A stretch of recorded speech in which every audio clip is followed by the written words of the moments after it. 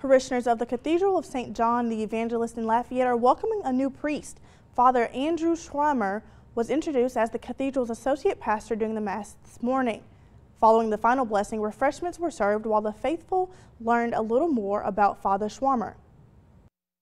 Anytime a new priest comes, it's a faith journey. We're journeying together towards Christ, hopefully. And so these parishioners and myself, they're going to challenge me, and I'm going to hopefully challenge them just to walk in the right direction towards Christ, and we'll see what comes. I'm excited for school to start and everything to get going. Coming up